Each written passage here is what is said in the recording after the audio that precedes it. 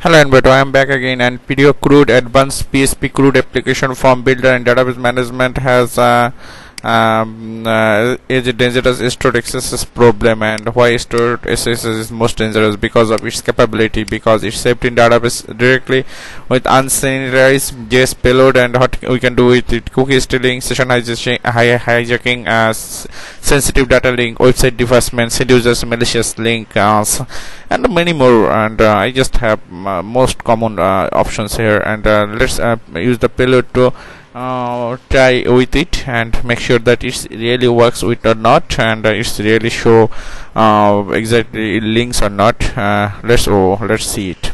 First, we are on this app. This is a good item, and it's featured item in Code Canon. So let's try it.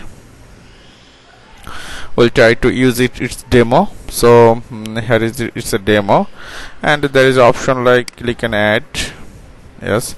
So from add section, I will try to use my payload here, and like I will try to use script alert. First one, this one.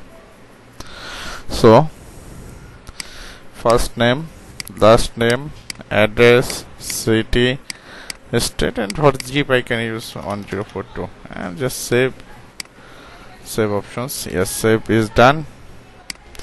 And let's try PDO Crud, this one, and this is shows access is by Hijacking, and you see this one already says that this is vulnerable to XSS already.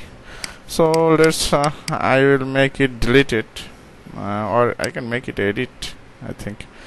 Yes, it's already inserted it, something like that. And let's try it document.cookie to find out what cookie it has, and I just make sure this one, this one, this one, this one, this one.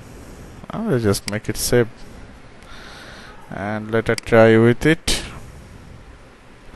Yes, it shows me cookie from its options, and it shows me cookie, and this page it says that yes, we have a cookie, and this one is this.